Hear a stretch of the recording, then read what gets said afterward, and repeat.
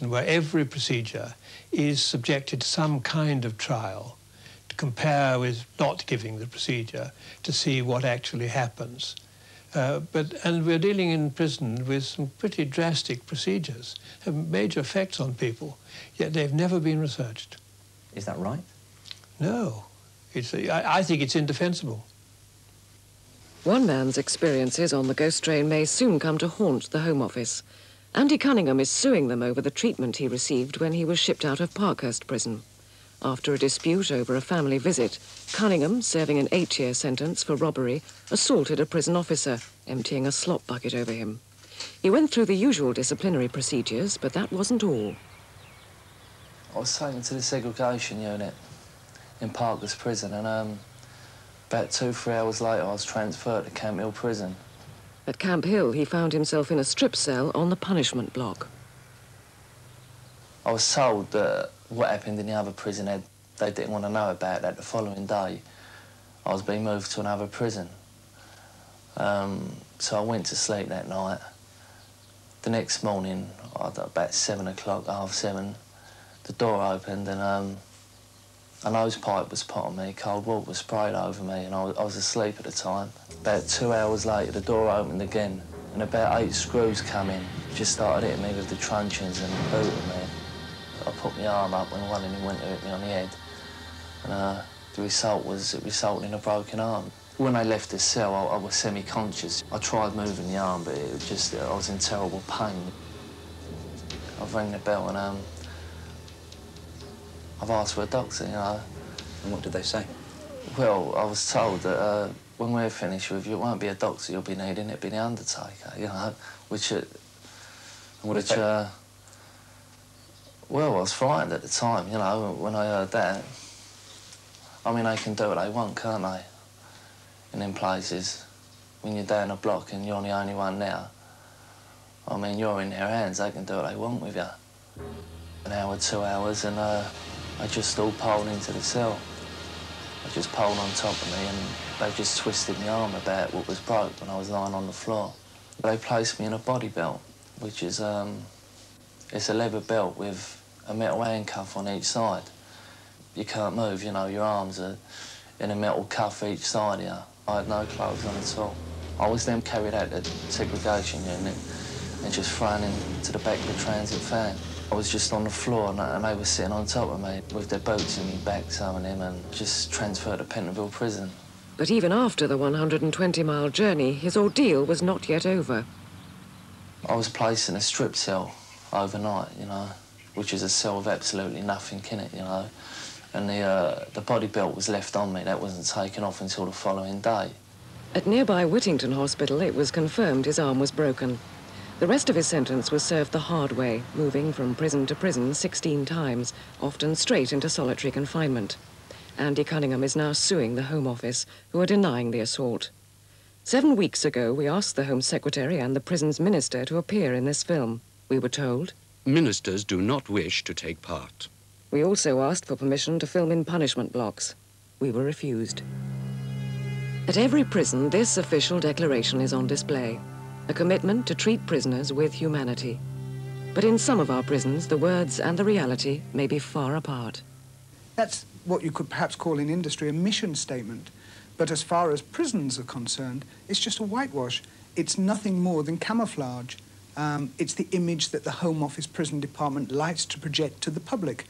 But of course, the public, whilst they may see the visiting rooms and the outside of the prison gates where these signs are portrayed, don't see what actually goes on behind the closed prison doors of a punishment block.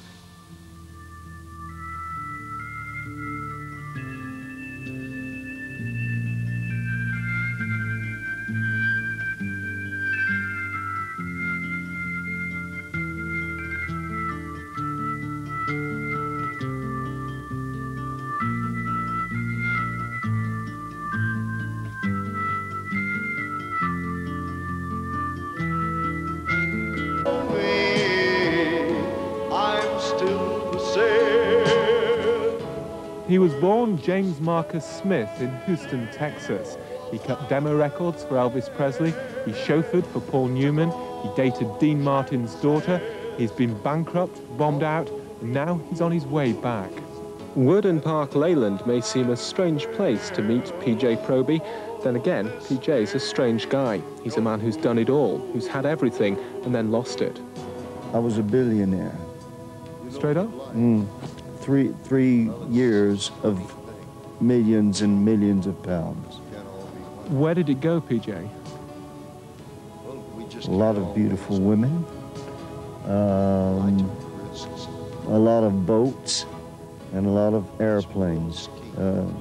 Would I be right in thinking these were quite wild times? I'm a wild man. You looking at Steve Proby. How wild are you, PJ? So wild that you couldn't keep up with me on the golf course. 31 Cunnery Meadow, Clayton Le Woods, isn't particularly wild, but it is the home of the man who's rediscovered P.J. Proby and written a song for him, retired prison officer John Sutton. P.J. Proby, 1964, Hold Me Somewhere Together, I Apologise, probably the best singing voice in pop history. Where has he been for 21 years? I decided that we would find him again. We'd create a song about his life. He's been down, he fell on the stage of Fools. This is it, the ultimate comeback.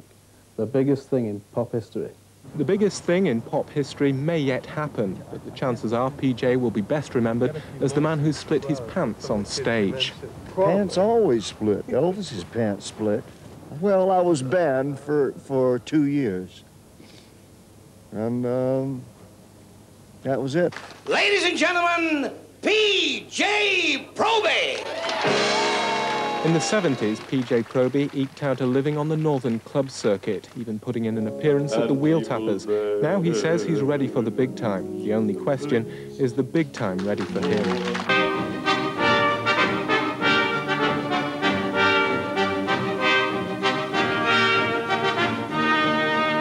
Involved in the star's trajectory is burnout, a hazard for advertisers, managers, manufacturers, and above all for the star himself. And burnout in sports or show business, two closely linked professions, can have catastrophic consequences for the star deprived of stardom. In the world of pop, no one knows that better than one outrageous chart topper of the 1960s, P.J. Proby.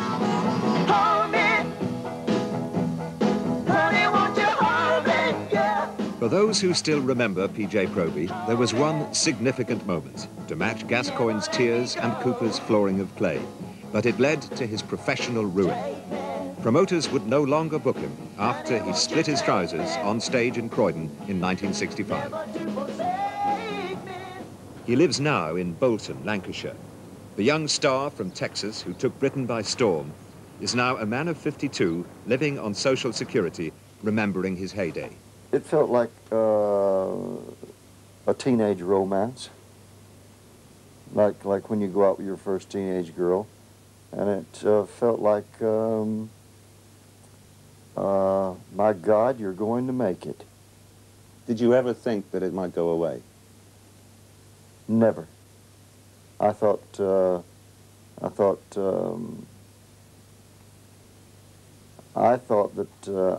Well, I actually went up to John Lennon and told him you're through.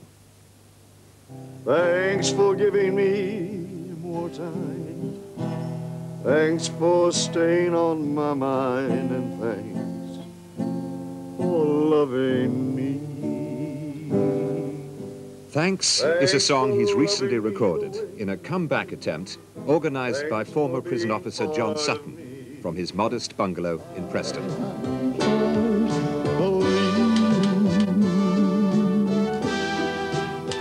Like others in show business and sport, Proby sought an age-old refuge from pressure and decline. I think when it all went wrong, PJ turned to booze.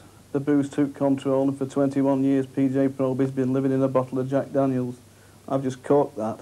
I fitted him a new brain, and he's going back to the top. For the moment, he's going to Blackpool in a Rolls-Royce sent by a businessman who's offering him the chance of a live stage comeback in cabaret. Rolls-Royce living was once what he woke up to every day.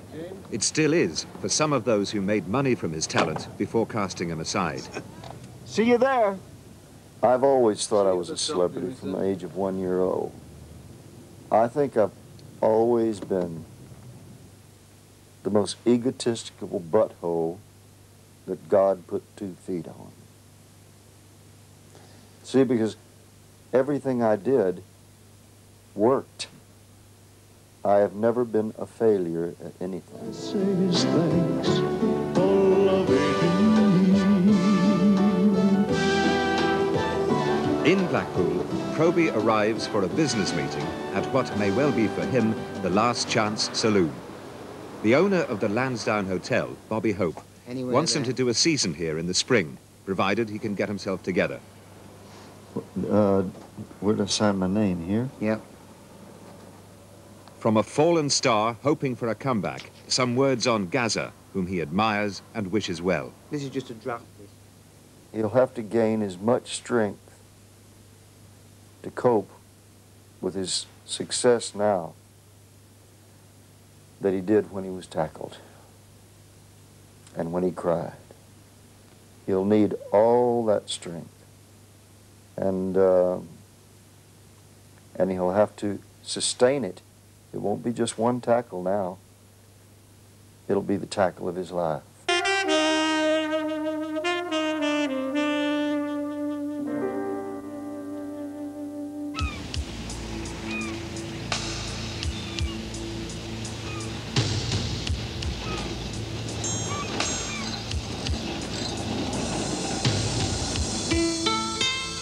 This is a true story. A simple story about 2 men, their hopes and their dreams.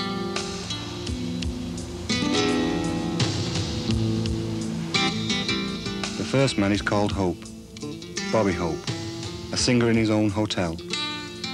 His dream is to make that hotel the hottest night spot in Blackpool.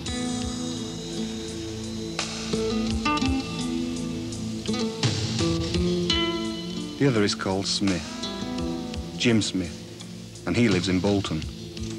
His dream is to do one last big performance, then leave Britain forever. But James Marcus Smith, P.J. Proby, has another name, Trouble.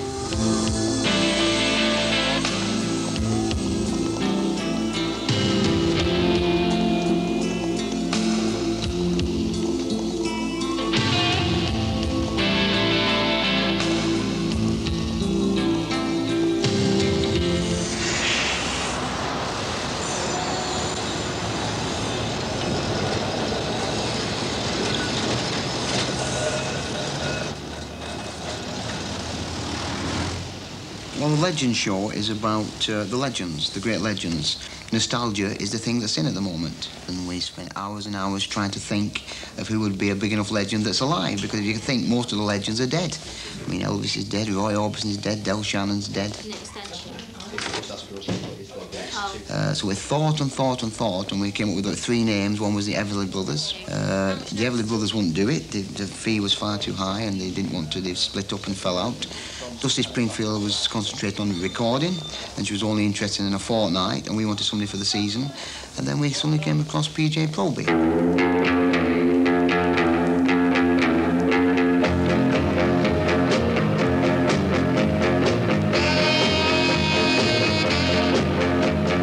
He's a bit of a wild one. I mean, we're talking about P.J. Proby, he's like the Jerry Lee Lewis. I mean, we've got to have a minder with him sometimes. He is a bit of a wild fella. But he's a nice fella. When you get down to him, he really is a nice man. He's wild, but wild in a nice way. He'll pack the place because the public love him. The public want to see P.J. Proby. And it might be the last chance.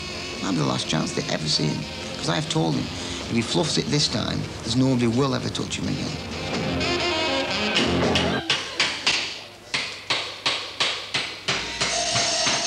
My idea of buying this hotel was that I wanted a ballroom big enough to put star names on. That's always been my ambition, and that is what I wanted to do. So we're going to try to make this like Caesar's Palace has the Tom Jones. I mean, if PJ can get it together, perhaps the Lansdowne will be like the Las Vegas of Caesar's Palace with Tom Jones. They'll always remember that P.J. Proby is on the Lansdowne. We've brought him to Blackpool. We moved him out of Bolton. We've given him somebody to look after him. He does need to have close contact all the time because of his problems, the problems he's had through the times. He's an ex-superstar who's trying to make it again. He's basically a very lonely man. He spent a lot of time in the wilderness on his own. Who taught you to dance? he's getting better. Every week we can see improvement on him. Get him walking, using his legs again. His legs were very, very weak. Putting him through different courses. Make sure he eats correctly. You know, trying to cut his drinking down, which is okay. But he's coming together quite well. Oh, I just can't help believing. He's never been asked to help with the presentation of the show. So this time he's helping with the show. This time he's telling me what musicians he wants. And if they're not right, they'll be fighting until we get the right ones. I like Jesse. I don't know what else I could say about him. I like him. Elvis Presley went with my sister. She was going to marry him. Jesse, I hope, can make some kind of a place in the summer season, and if he can outdo me, good on him.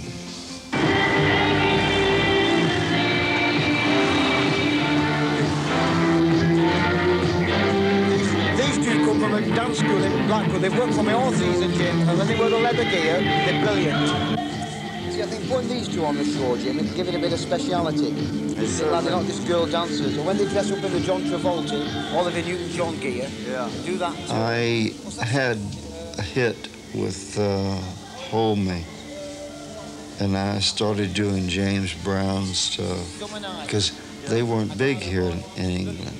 So I thought to myself, well, why not do it before them? Because they're going to be hits over here anyway.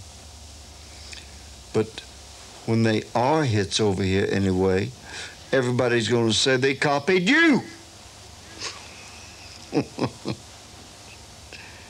And I was right. It worked. When they became big hits, they said they're imitating P.J. Proby. Bullcorn. I was imitating them 3 years before they even got there. But I think he'll do it, I've no doubt. Because everybody you speak to says he won't. This is the funny part about it. And everybody you speak to, everyone, not just one. Because everybody you speak to, whether they're in the business, whether they're singers, whether they're friends of his, and all his friends say they hope he does do it. They really don't want him not to do it, but they all say he just won't do it. When the time comes at the end of the line, he won't do it. He'll find some excuse to pull out.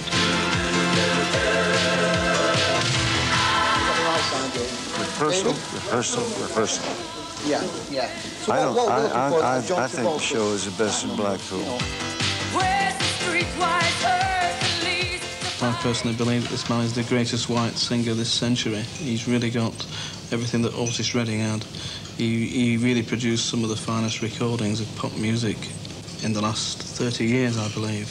He's another Elvis Presley. He's really got the business. So I set out to put that voice on record. Just a few months ago when I booked him, and during rehearsal, his control of the band, his professionalism in dealing with the musicians was outstanding. His voice was terrific. I booked him to play at Maxim's in Barrow, which was the local nightclub up in the north of England. And Proby appeared, and unfortunately I had pleurisy and couldn't get there.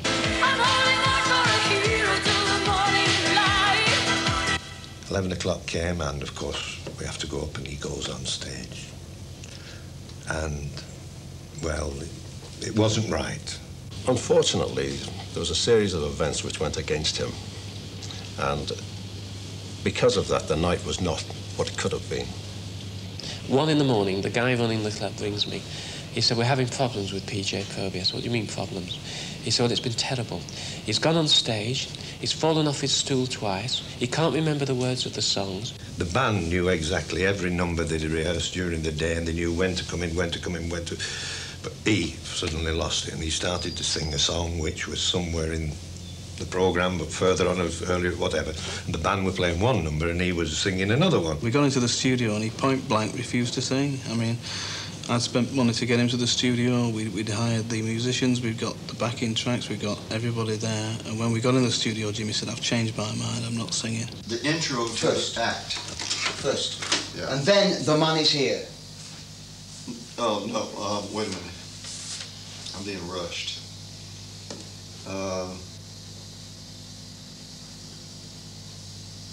When you want us to say the money's here? Before the intro, isn't it? Before the intro? No, wait, please. No suggestions.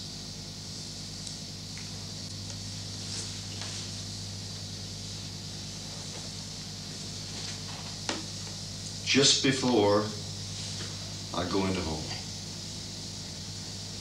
That's after the intro, after I've done Do You Know Who I Am? And just before home you say, the money's here. Ladies and gentlemen, the man is here. Boom! Home in. This is P.J. Proby. You can take him so far, and as soon as he feels that success is there, he opts out. He liked the song. As soon as he decided that he was going to play games with me, I decided that there's no way I'm accepting this. So I took the silly sod by the scruff of the neck, said, "You're either going to sing for me, mate, or we're going to have words." He said, "Well, there's only one way you'll get me to sing." I said, "That's if you hit me." So I just obliged him a little bit. I mean, we don't want to damage the product. But having done that, Jimmy said, "Right, well, if that's the score, I'll sing." On the road again, going places that I have never been, seeing things that I might never see again, and I can't wait to get on the road again.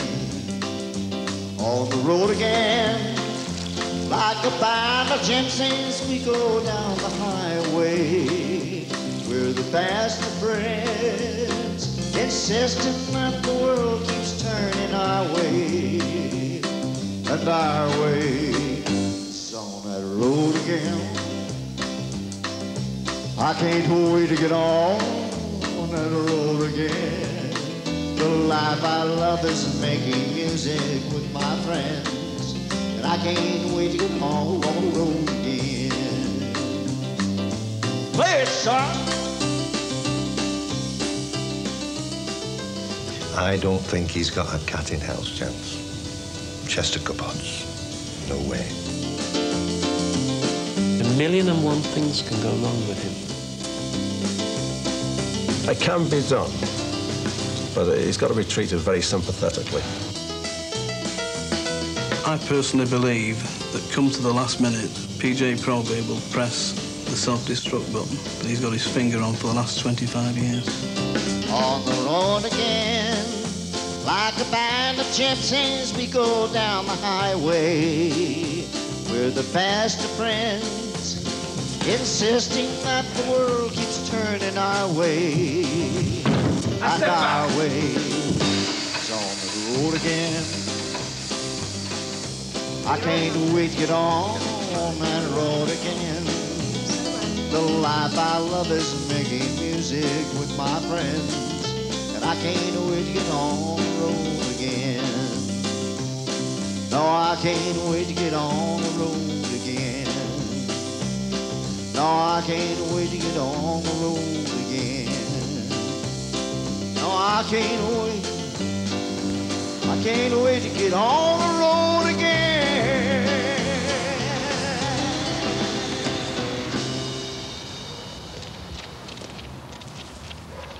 Is Hayden there?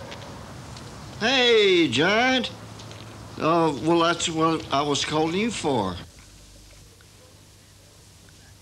Yeah, he told me, well, he didn't tell me I was sacked. He called Elizabeth from London and told her I was sacked.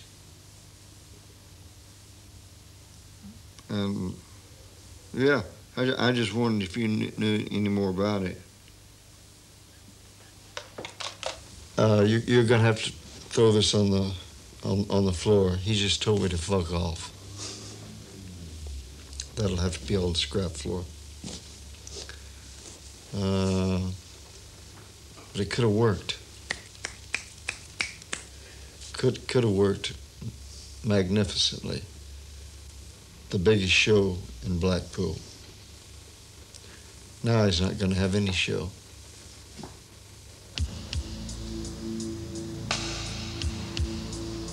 He's not training like he said he would do. He didn't go playing golf like he said he would do. He's starting to go to the gym 3 or 4 times a week. I think he went about twice and gave up. He said he was going to cut down on the drinking a little bit, which I don't think he has. He just got a little bit obstacles. I think it was nerves, really.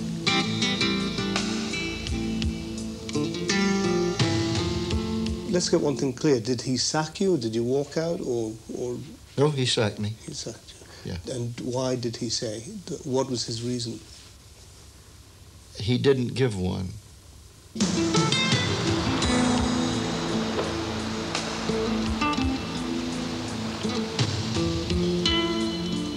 He didn't turn up for rehearsals twice.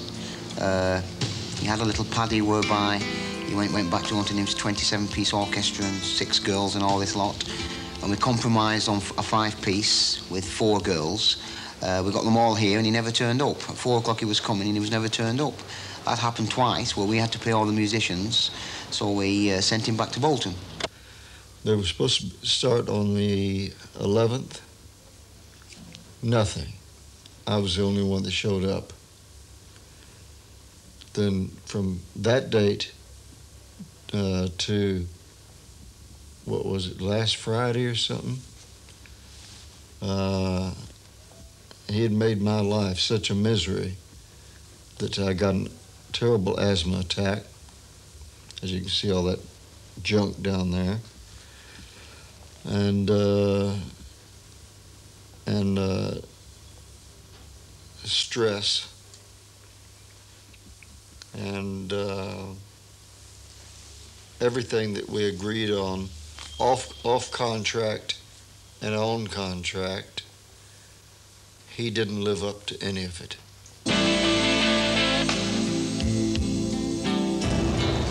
What are you gonna say to Jim when we get there? Just quietly talk to him. Like I said, see if he wants to do it. I mean, both me and Aidan think that he can do it, and he's a fool not for doing it. No matter going down there and saying, this is it now. I mean, I've never been down there before. I mean, time's a lot of money to me. I have a big hotel to run there, and a lot of business and a lot of problems. So for me to spend a half a day to go down there to speak to him, he's got to realise that this is it now. It's turned into the Bob Hope show, and it was supposed to be a living legend show. Now, Bob Hope is not only not a living legend, he is a struggling